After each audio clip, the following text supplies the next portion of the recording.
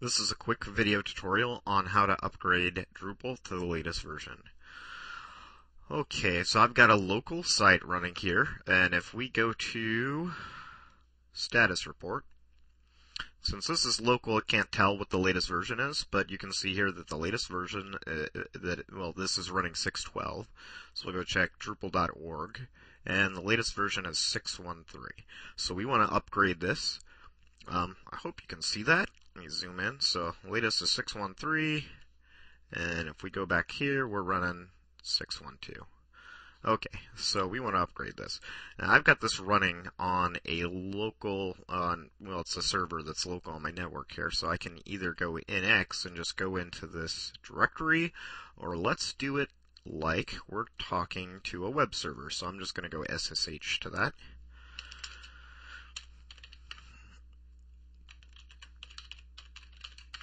Okay, and that's going to be,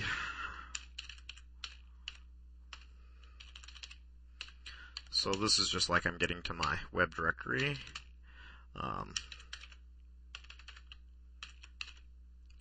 Okay, and I've got this under SVN, so I'm going to go into trunk, but basically this would be like going into your public HTML directory, and so I do have a public HTML, so I'm going to from outside my public HTML directory, I want to make a backup real quick. So I'm going to type in tar, C for create, V for verbose, F for file system, and Z because I want it to zip it. Okay, so tar cvfz, and I'm going to call this public underscore HTML, and I'm going to call that back and just put the date. So 2009-07. 1.2 and .tgz for compressed tar backup. So basically what I'm going to do here is just, this is going to make a backup of everything that's in the public HTML directory.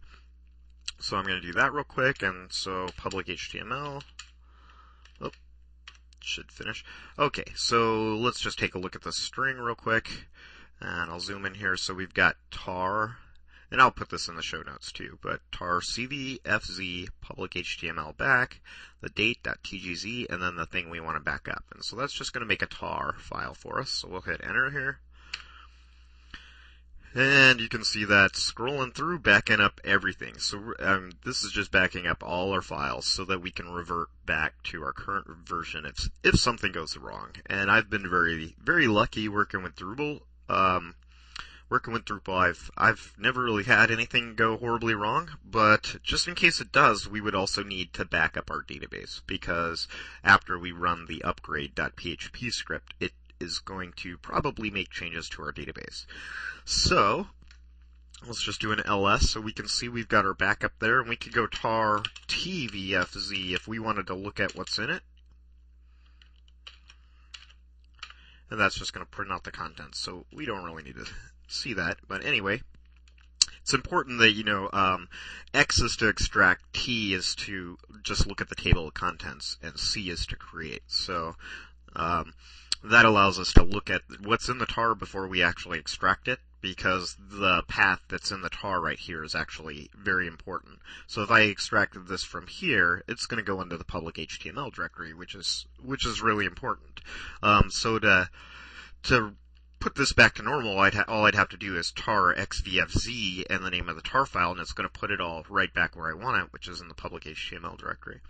Okay, so the next thing we need to do is back up our database. To do that, we can just go mysqldump, and then go # quick. So mysqldump - quick, and then we need the username.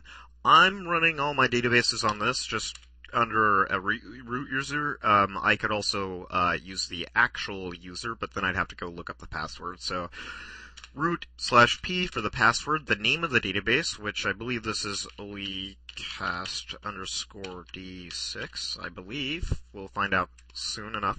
So mysqldump - quick, or --quick -u, and then username, and then P, which means we want it to ask us for a password, and then the name of the database. And then we're going to pipe that to gzip, and then we're going to pipe that out to a file, and we'll just call this olecast underscore d6 underscore, and we'll do SQL dot, oh, let's go ahead and put the date on this too. 2009-07 12.sql.gz. And so that's basically it for that. Let me zoom in again. I'll put this in the show notes. So mysqldump quick dash u, the username dash p, the name of the database, and then piping that to gzip, and then piping that out to a file. Okay, so we're going to press go on this, and it's going to ask me for a password. Okay, there we go. So now if we go ls, we've also got a gzip there, which is our SQL. So we've got the database backed up, we've got all of our public HTML backed up, and we're ready to upgrade. So I'm going to go to, just going to cd to public HTML here. And I'm going to download the zip file right here. So I'm going to go to the Drupal site. And so all of this works, if you've got SSH access to your server, all this works on your server. We're going to go to drupal.org, and I'm just going to right-click and copy the link location here. And then go back to my public HTML directory, which is where I'm at right now. And I'm just going to do a wget and paste in the location to the latest gzip. So that's downloading Drupal. Now, we just have to be careful here because Drupal's going to put that under a Drupal 6. And you can see I've got my old 6.12 here too. So let's do a tar and peek at this real quick. Tar tvfz, and let's do the Drupal 6.13. Okay, and so this is going to list out the contents. And so see here how this is in Drupal 6.13, and we're already inside our public HTML directory. So basically, we just want to get rid of that first folder. So here's how we do that. We just go tar, we're extracting, so xvfz, our Drupal 6.13, okay. Then all we have to do is say dash strip dash components equals 1. And that's it. That's going to remove that first directory there. So now that extracts everything right into the directory we were in. So see, we don't have a Drupal 6.13 directory here. So basically, that just upgraded everything for us. Now we just need to go run the update PHP script. So I'm going to just do that real quick. Update.php. And since this is local, I don't need to put it in maintenance mode. And let's just see what it's going to update here. So it's going to update the system module, and that's it. Update. We're done. Let's go back to our administration pages.